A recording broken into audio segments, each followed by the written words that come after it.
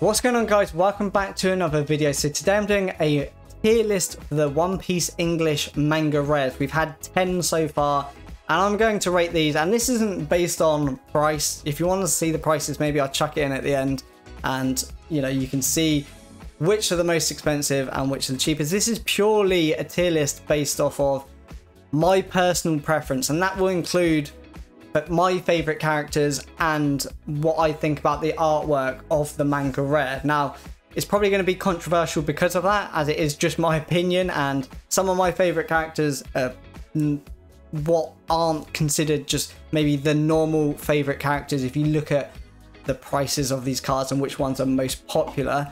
So yeah, let's see what this tier list ends up doing. Right, so we are starting off with Zoro. I'm sure you know what all these cards look like because these images are very small, but we've got the Zoro manga rare to start with, and he's an extremely popular character. I do like Zoro and I think the artwork on it is nice, but I do think we potentially could get a better one. I feel like there's definitely room for improvement there. I mean, we're getting a new manga Luffy and Shanks in some of the upcoming sets.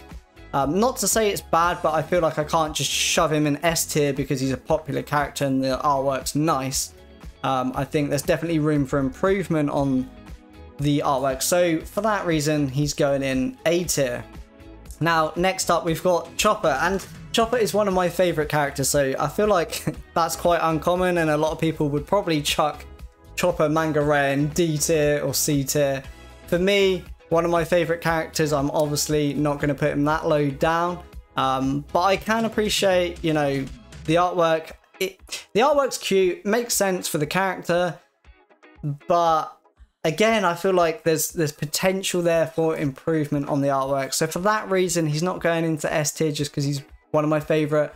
I'm putting him in A tier because of potential artwork that could be improved maybe at some point. I mean, you have to compare it against the other manga rares. Some of the other artworks on these manga rares are just iconic for the scene and just the artwork and design in general, which obviously comes from the anime for some of these, right? So there's nothing you can necessarily do about the design, but you've got to compare against some of the other ones, which I think are really, really nice. So next up, we've got Boa.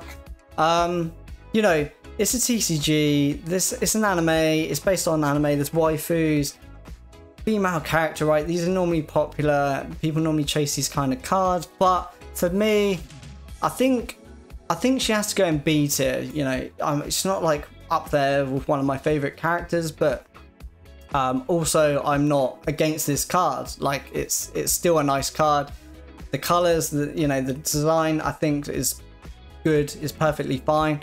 But yeah, for me, I think B tier makes sense. And next up, we've got Sabo. Again, this one, I think the black on the design for the character goes really well with the manga panels in the background, and then the colors, the blue and the yellow, I think just work really nice. So in terms of artwork, I think it does a great job, but in terms of character, not necessarily up there with my a favorite of mine. So I think because of that, I'm between B. I think I've got to go C just because the artwork's nice, but yeah, as I said, character doesn't necessarily, it's not like a character I'm going to look for collecting all of the cards of that character. It's just not something I would do. But the artwork, I can appreciate the artwork, and the design of the card's nice. Next up, we've got Soga King, and I just really don't like the character. His first appearance, I don't know why, it was just annoying for me. Maybe it'll grow on me. I still haven't quite finished the anime, right? So maybe I will come to love Soga King, but at the moment, I just really don't like the character. So I can appreciate the designs okay, like it's not a bad design. I think just because I don't like the character, it's got to go in D tier for that reason, which is a bit savage, but there we go. I've put him down there. That's where he belongs. This is my tier list after all. Right, so next up we've got Kid. again, like, that's not one... I feel like I've got to be a bit ruthless, to be honest. It's not one that I'm going to collect myself. Like, I wouldn't look at collecting this. I put it, yeah, got to put in D tier. It's just, I do not care for that card. I wouldn't go after it. Next up, Lore. I think again, the colors work really well. We've got the yellow and blue. I think it looks nice as a card. I'm really not sure. I think he's got to go where Sabo is, if I'm honest. I think I've got to put him in C tier. It's not necessarily one I would go after, but I can appreciate it looks nice. Next up, we got Ace. And I think when we were kind of on... I don't know. I think when up until like 04, 05 had come out. Before 05, actually. Before we had the Manga Rare Luffy, Ace was actually my favourite out of the Manga Rares we had at the time.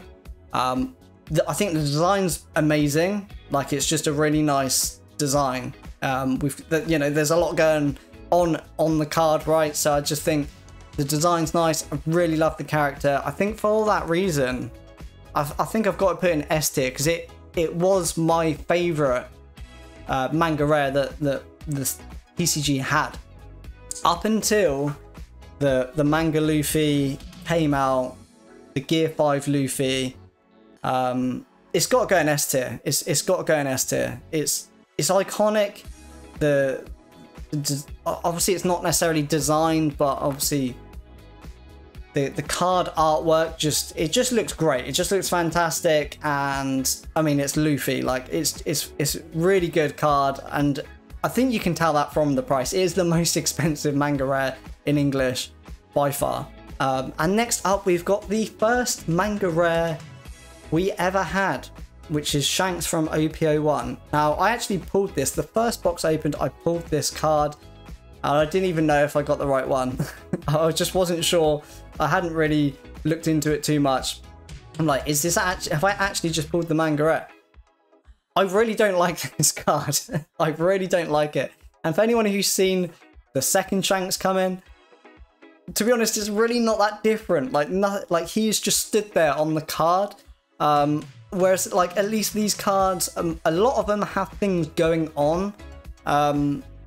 Most of them do anyway, but the Shanks, I know as a character he's very popular, and it was the first Manga Rare, but I just really dislike this card. He's literally just stood there, and I just don't like it.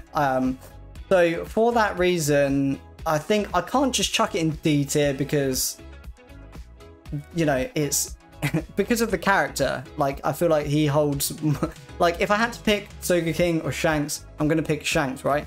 But in terms of the Manga Rare, I think it's got to go in C tier for me, purely based on the fact that I just really don't like the card itself, the design, the image they've used for Shanks on this card. I just think it is one of the most boring Manga Rares we've got in terms of design.